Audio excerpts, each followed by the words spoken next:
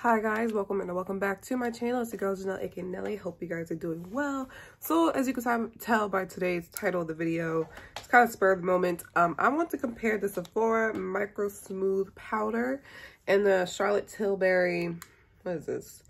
Their pressed powder together, because I heard a lot of good things for each one, and so I put on this foundation on purpose. This is the NARS Sheer Glow foundation because it does pretty well in general, but I like slight differences between each powder, and I wanted to use them specifically on this foundation to see what is the main difference, because usually when I do these videos I pay more attention to my makeup so I could be more detailed. So yeah, so if you guys watch Alyssa Ashley, because I mainly got this from Alyssa's Ashley recommendation. Alyssa Ashley, she loved the Sephora MicroSmooth baked powder. This is what it looks like for like all over the face, because it like really gives you a nice blurring effect, and like it's like a filter on your skin and it feels like nothing, which is very true. It does. Like I did it for my mom's friend's daughter in prom makeup because it just looks so good.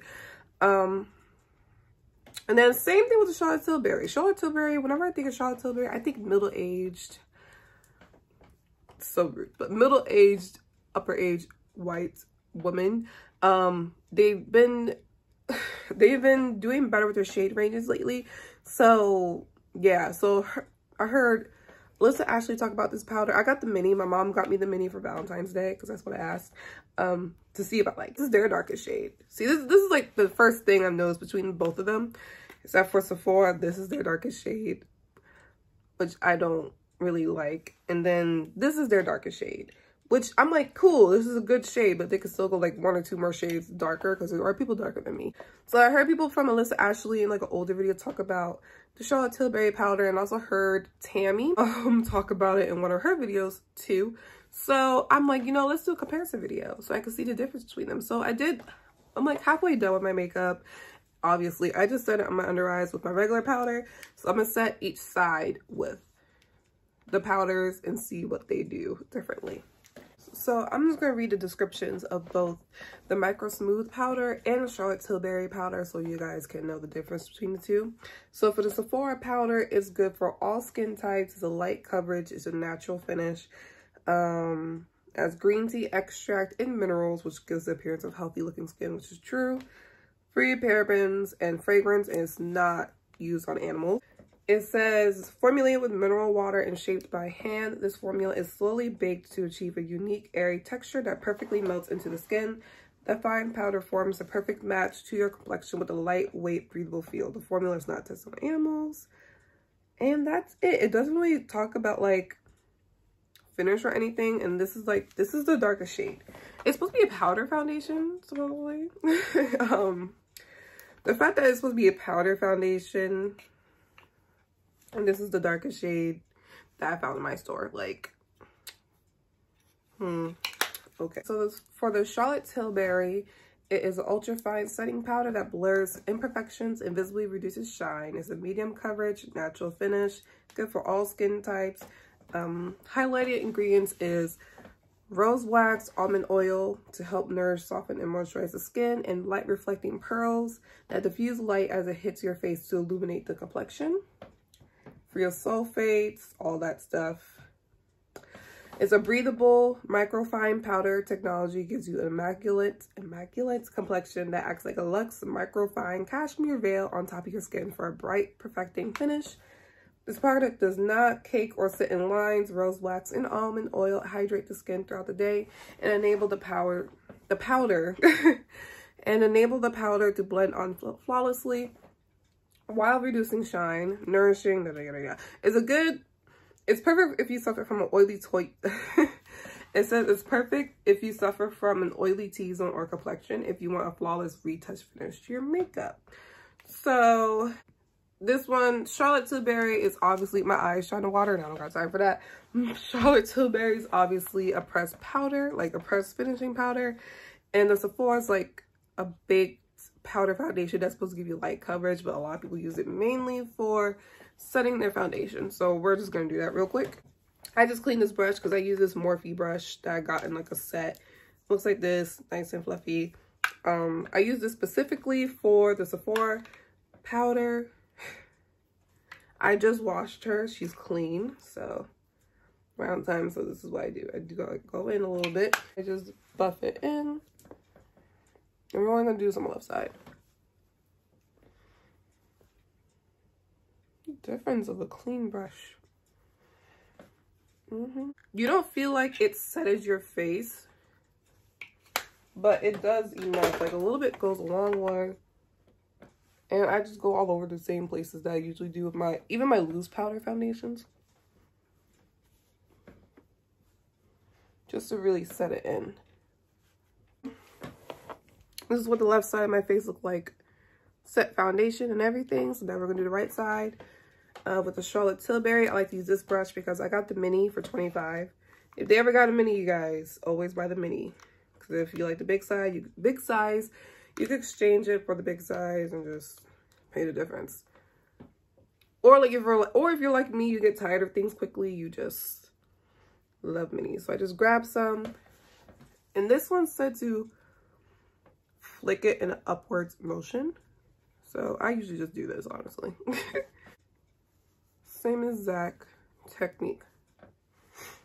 So what I've noticed personally between the two powders is that the Sephora powder doesn't really add color to my skin, but the Charlotte Tilbury powder to me is really the perfect setting powder tone because it does add a little bit more color to your skin, but not too obvious.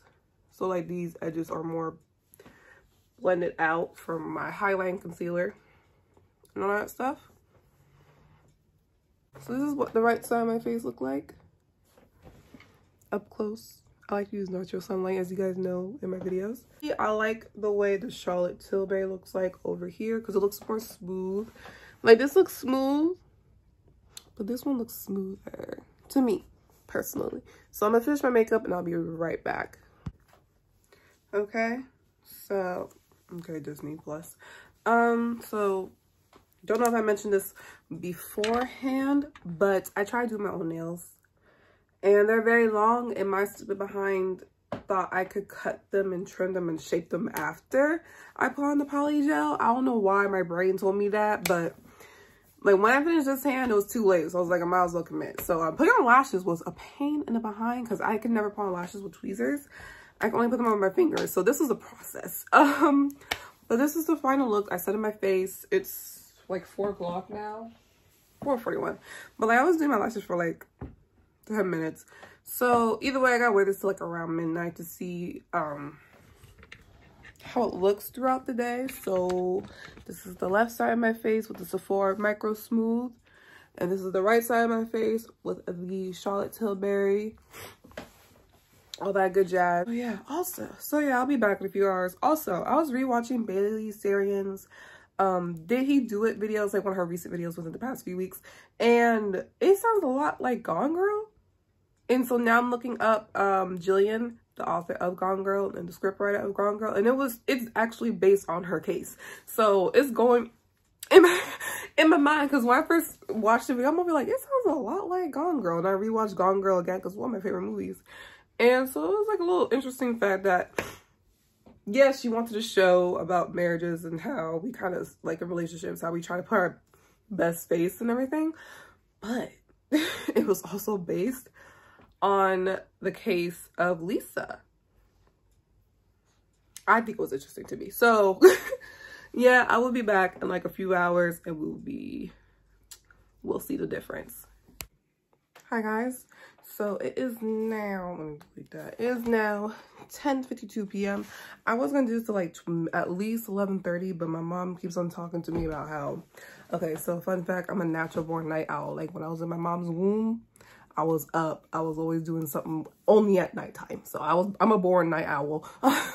My dog has been sleeping with me lately because like she's 10 months old now. So she should be able to sleep with me. And she's been doing good. She actually does better sleeping with me. But she is of course a 10-month-old puppy and she likes to go to bed at a certain time, but she also got separation anxiety. So whenever I move, she tries to follow me and I'm over like, girl, go to sleep. You need to learn to like go to sleep without me being around or my mom, but whatever. whole thing. So like, it's like almost 11 o'clock. She's knocked down my mom's belly downstairs, and that process was enough. So, and I have an appointment in the morning. So let's just get it out the way. Let me see. Let me turn on the flash for a second. Flash. My eyes were watering today, so my under eyes are gonna be a little bit dark. But so this is what the left side of my face looks like, the Sephora side. Actually, the flash on, I see a difference. And then this is the right side of my face with the Charlotte Tilbury powder. Distance. We're ignoring the under eyes, okay? This is like a low-key emotional day. Let's go all up in here. And then here's the right side of my makeup. So left, right, and now I'm gonna see it. I'm gonna look at myself a lot more in person. So, okay, turn off flash because I don't need it anymore. So for this video, I thought the Charlotte Tilbury did not go well with this particular foundation because it looked more oilier to me. Let me see. It looked more oilier to me with the Charlotte Tilbury foundation, and then with the Sephora MicroSmooth, it looks a little bit better.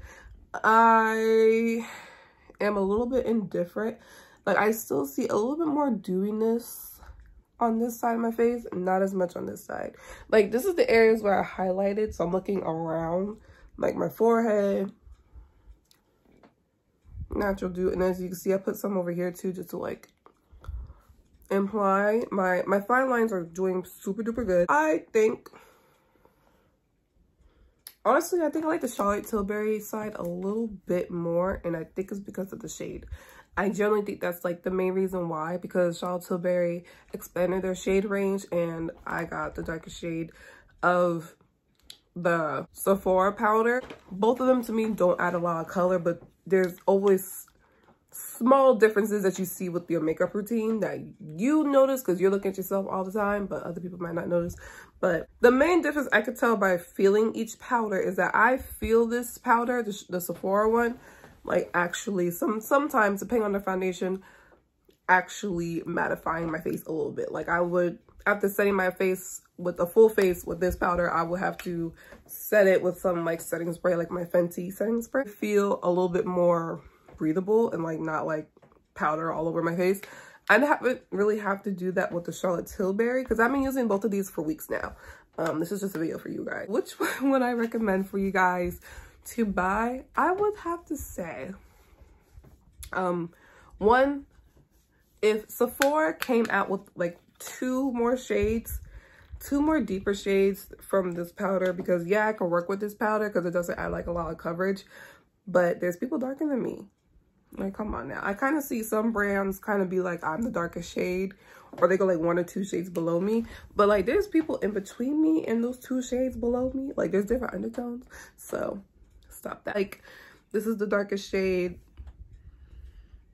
and I just wish it was actually like a nice rich shade where it is actually deep, because the shade for this is deep. And I saw on their website they had a thing called Deep Ebony, and I saw Deep Ebony in person. It looks exactly the same, so they probably just changed their names or whatever, but that's not Deep Ebony. Like, the Charlotte Tilbury number 4 deep is actually deep, because I'm a deep skin tone. To me,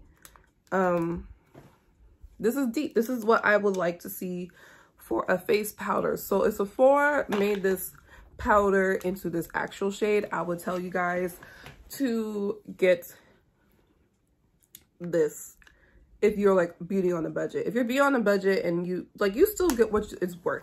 It's good, $20. It doesn't cost that much. It's recyclable packaging.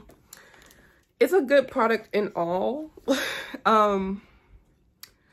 I do enjoy it. I feel like it's gonna last me a long time, especially since I've been using this consistently for a good minute too. It's just that lately, I just like the shade matching a little bit better. Like, they're both equally good to me. There's just small little differences that I will probably look into depending on the day. Like with, did I try this with my Cover FX foundation? Like, I want to try this with my because I don't think I tried it yet with this foundation. I don't know yet. With my Cover FX Power Play foundation, I think I did. Actually, I think these two look really beautiful with each other. I'm gonna play it again probably tomorrow. It was a lot more lightweight. I never had to like I said before, it didn't feel drying, and this one does sometimes, depending on the formula of the foundation, does feel drying. So I would say for more universally, get the Charlotte Tilbury powder, but get the mini like my mom got me. I told her to get me the mini, which is like 25 bucks. It's $5 more than this product, and this only comes with 0.11 ounces, which is a little bit less than the full size, but honestly, a little bit of this goes a long way. I'm probably gonna last, this is probably gonna last me a good minute. Pressed powders for some reason with me don't, like my old pressed powder, the MAC one, I never finished it. It broke on me and I couldn't fix it. So I just went on to loose powder. Or a MicroSmooth, like you get 20 bucks, you pay 20 bucks and you get 0.24 ounces of product. So it really depends on your budget. I think honestly, they're both good. They're just good for different things. I think the Charlotte Tilbury would be really good for like 4K Ultra HD videos. This will be good for photo shoots too. But I think I'd do like just like a one more extra spritz of setting spray. That depends on the person. So I'm happy I did this video. Let's see if I post it. If you guys want me to do like a comparison test of each one, sure. I could kind of see if people say this is like the dupe for the Charlotte Tilbury powder. Because it kind of is, honestly. They're really similar. They're just small things that I think each person themselves will notice makes a difference towards their makeup. So yeah, videos in the description box down below. I recommend TikTok. I recommend following me on TikTok and Twitter because I'm really active on those two apps. Like I'm active on Instagram, but like mainly TikTok and Twitter. I've been posting more on TikTok, just random thoughts. Like if you want to know random thoughts, TikTok and Twitter. Instagram, I'm kind of just there. Like that's about it. Thank you for watching, and I hope to see you guys in my next video.